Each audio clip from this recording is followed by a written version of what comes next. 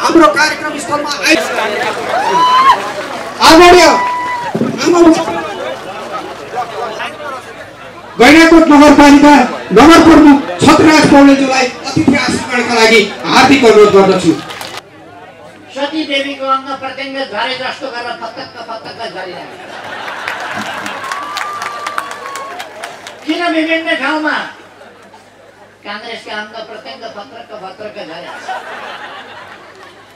किन माओवादी केन्द्रको त्यसै गरेर अङ्ग प्रत्यङ्ग गल्दै झर्दै गएको छ।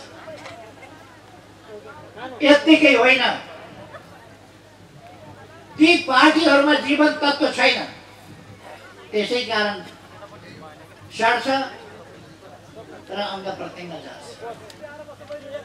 एउटा समय थियो कांग्रेसले 2/3 ल्याएको थियो, पटक पटक कांग्रेसले बहुमत पनि ल्यायो, तर हाम्रो गाउँमा एउटा साँडे थियो, 22 मा सबैलाई जित्यो त्यसले, बुढेसकाल भएपछि बादशाहले पनि हेप्थ्यो। आज कांग्रेस त्यस्तै हालतमा छ, उनले फौ गर्न खोज्छ, बादशाहले हान्दिन्छ।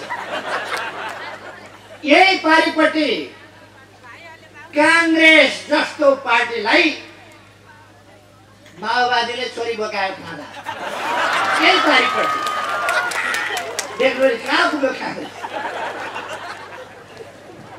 डोको बोकेछ कांग्रेसले, नाम्लो लगाएछ, पछाडिपट्टि के भारी बोक्यो भने त माओवादीको छोरी।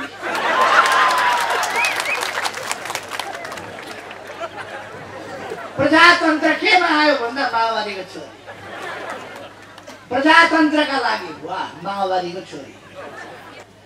माओवादी मैले पोरपोरार भनेको थिएँ,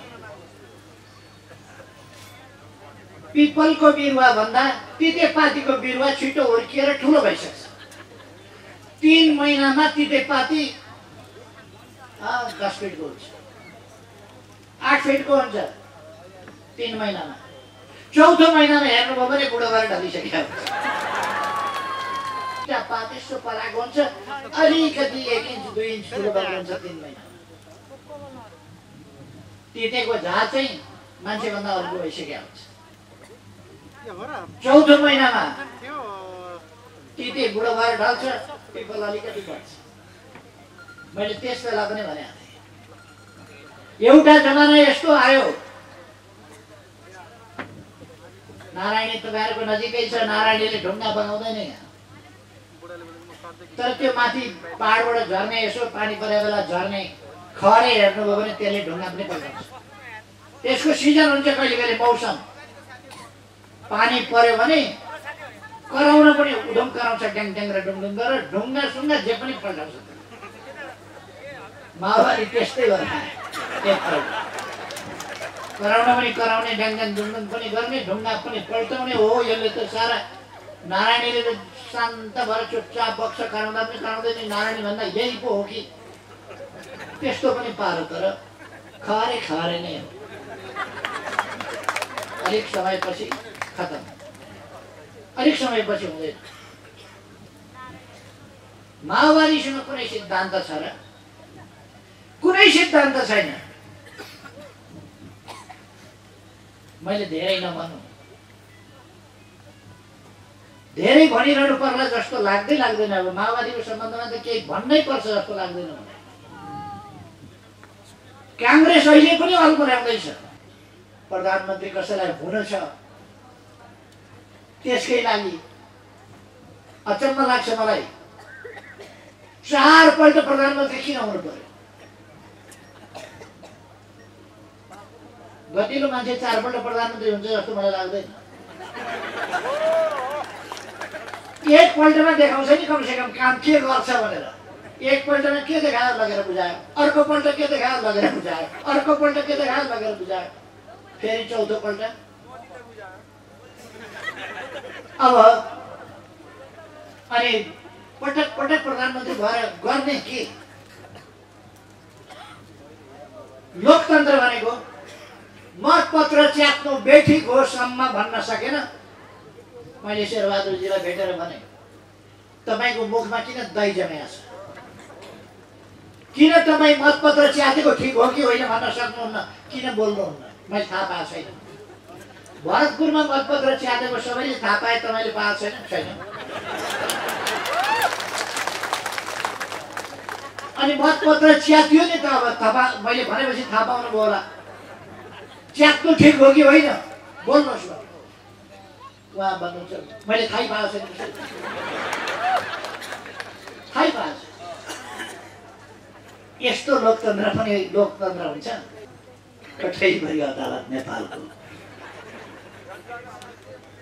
कमसे कम अदालतमा मान्छे गइसकेपछि त अदालतले इन्साफ दिन सक्नुपर्छ नि लोकतन्त्रमा। मेरो शुभकामना छ, मेरो आकांक्षा, मेरो चाहना, नेपाली जनताको चाहना। म भन्न चाहन्छु अदालतले स्वतन्त्र न्यायपालिकाको गरिमा कायम राख्न सकोस्। अहिले दशैं आउन लागेको छ, दुर्गा भवानीले अदालतको स्वाधीनताको रक्षा गरून्। श्रीमानजीहरूलाई पनि त्यसको हेक्का कमसेकम हालिदिउन् दिमागमा। अदालत अदालत जस्तो होस् हाम्रो चाहना। अदालत मर्यादित भएको हामी हेर्न चाहन्छौँ, निष्पक्ष भएको हेर्न चाहन्छौँ। मतपत्र च्यातेको अदालतले ठिक छ, एउटा प्रहरीमाथि भएको अन्याय ठिक छ भन्छ। मैले अस्ति एक ठाउँमा एउटा पुरानो कहानी सुनाएको थिएँ, गाउँघरतिर चले।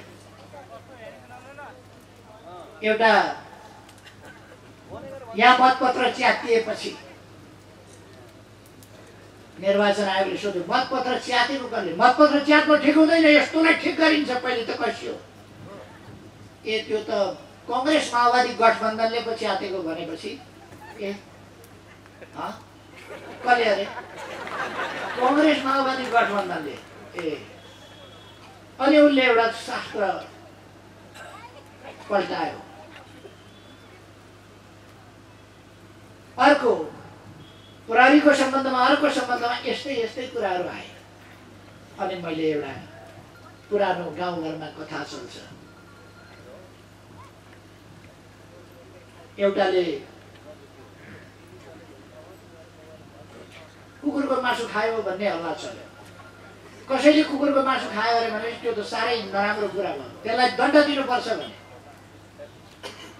राजा कहाँ त्यो कुरा पुगेपछि राजाले भने त्यसलाई त दण्ड दिनुपर्छ। त्यस्तो पनि नचाहिने कुरा, जुन यो समाजमा नसुहाउने कुरा, नचाहिँदो कुरा पनि गर्न पाइन्छ। त्यसपछि कसैले आएर भन्यो कडा सजाय गर्नु भनेर उफ्रिँदै थियो राजा।